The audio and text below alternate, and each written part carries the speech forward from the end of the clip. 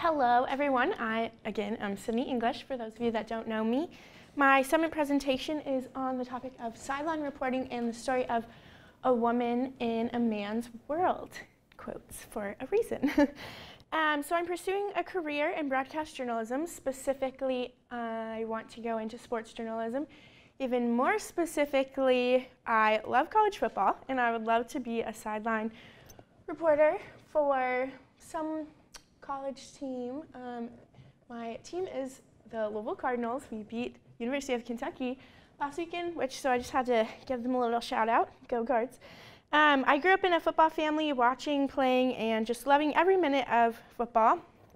My grandpa had 5 sons, and they all played football in college and just kind of in high school and throughout all of their lives. My grandpa coached all over the world, really. Here's a picture in the top left corner of him with Dan Marino when he was the Miami Dolphins quarterback coach. My dad played in high school and then went on to play at like 3 different colleges and then played in Europe for a little bit. And then my childhood was him playing arena football. The top left picture is one of my favorite pictures of me and him after a game, just like half asleep, watching the football team. And then I dabbled a little bit in powder puff myself, so just thought I need to throw that out there. So yeah, I started thinking about journalism in high school. I took a trip to New York and got to visit NBC studios, and they let me do like a little bit of anchoring. I really wasn't great at it, but I was like, this is really fun. And so so then that just kind of took off. And then when I visited Biola, I met Stu, my very first professor that I met. Stu, we had a little luncheon. And he took me to Studio B. This is a very embarrassing picture from 18-year-old Sydney, her first visit in Studio B. And so then throughout my time at Biola, I have just fallen more in love with storytelling and with the art of journalism as I've learned more about it. And so my love of journalism and my love of football combined to create the dream of becoming a sideline reporter. So first of all, I know you're all probably thinking, women and sports, like how do these things go together? Like what? That doesn't make sense. Well, actually, it totally does, and I am going to tell you why. I am, first of all, a prime example just from my background, growing up loving sports.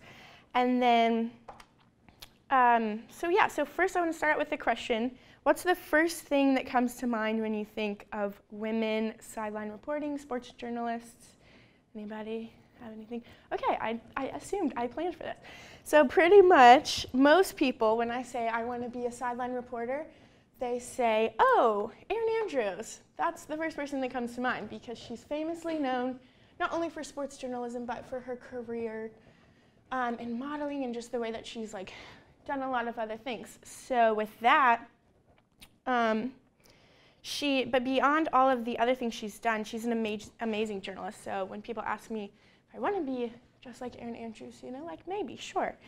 So if it's not Erin Andrews that comes to mind, maybe it's the 15 hottest sideline reporters in sports today. This is the first page that comes up when you Google female sideline reporters. So for the general population, this profession is thought of as just a pretty face standing in front of a camera and just kind of doing what they're told, reading a script. But realistically, women have to be much more knowledgeable and work much harder than men in the world of sports journalism to even be respected and to be considered professional and taken seriously. A perfect example of this is Cam Newton. I'm sure you guys have maybe heard this interview, but if not, I will play it for you. I take a lot of pride in seeing your receivers play well, get in bunches, see you really embrace physicality of his routes and getting those extra yards. Does that give you a little bit of an enjoyment to see them kind of trusting people? It's funny to hear a female talk about routes. But fun is coming along. So that's good. So this is the world of female sports journalism. They come, well, I guess Jordan Rodriguez was the interviewer here, and she comes prepared with this really knowledgeable question to ask Cam Newton and just kind of gets laughed at.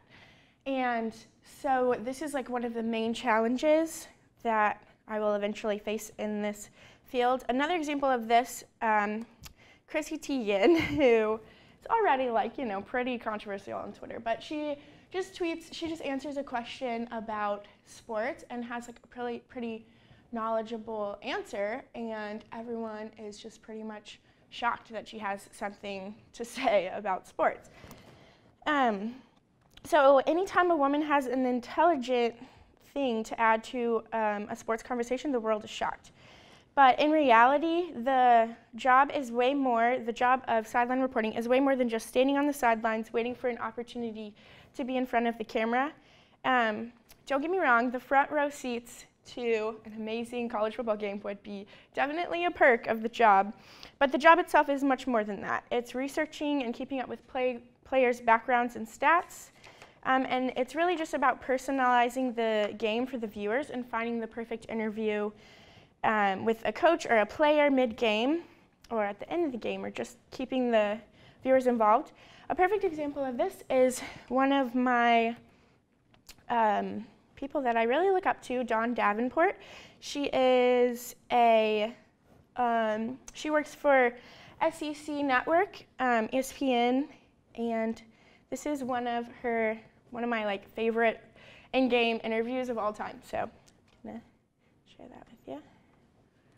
Field with Dawn Davenport. Well, guys, we have a unique perspective here. We're going to spin this next series with offensive coordinator Eddie Gran. You're going to kind of talk us through play calling, what you're seeing, what you're liking. This is a really cool thing. We appreciate you doing this. Now, I want to ask you, are you calling scripted plays in this game, or are you looking and reacting to the defense? We started out that way just to kind of get Steven going and some plays we wanted to get to. But right now, we're going to try to take a shot here. Depending on the coverage, if we hit one high. So this is my favorite part right here. She pretty much gets him to talk through the game for the viewers, and then right here, this is my favorite part. Now we have to protect. We had a touchdown last time, if you remember. Come on, She's just right up here. She's like, okay, this is it. This is the game. She's right in the middle. She's getting that first-hand action for the viewers, and she gets feedback from the player.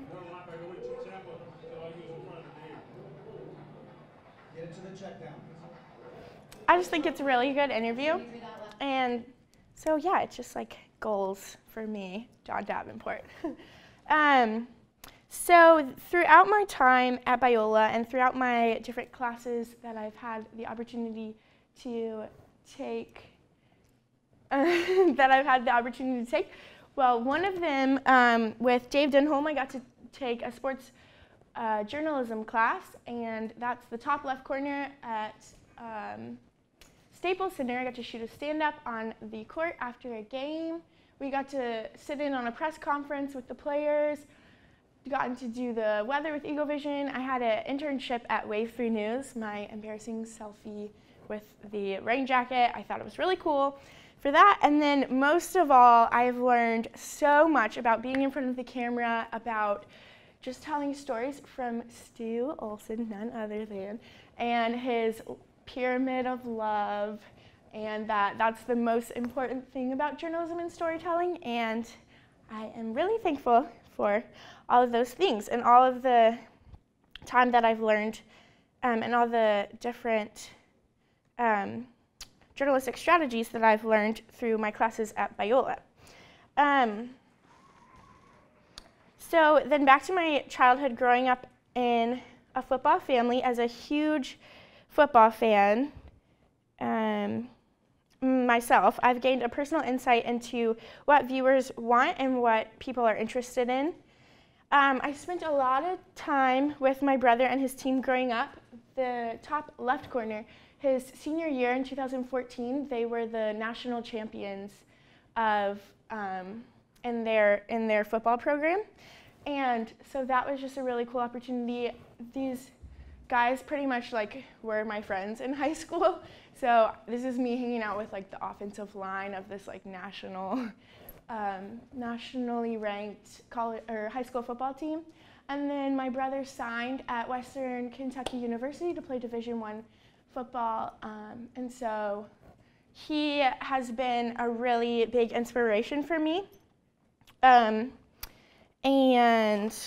he was pretty much my hero. I learned basically everything I know about not only football, but about perseverance and hard work from my brother, Tyler. And so then 3 years ago, he passed away in a house fire.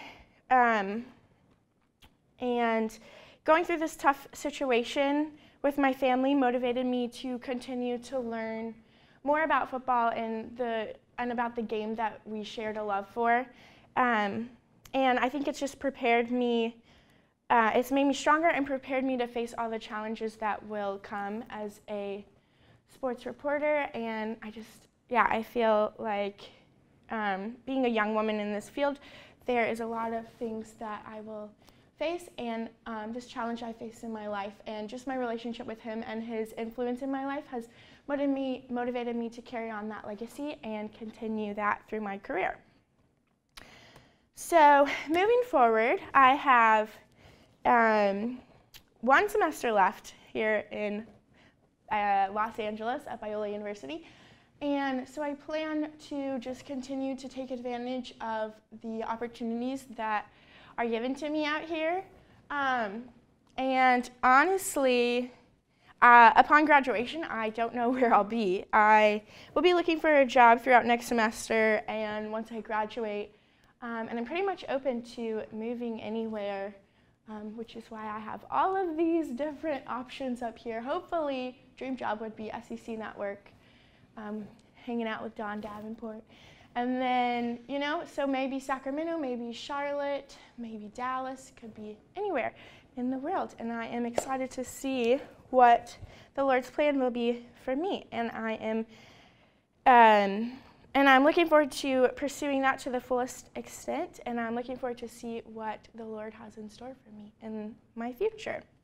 So, and now I would like to open the floor for questions. And thank you for listening to my presentation. Thank you, Sydney.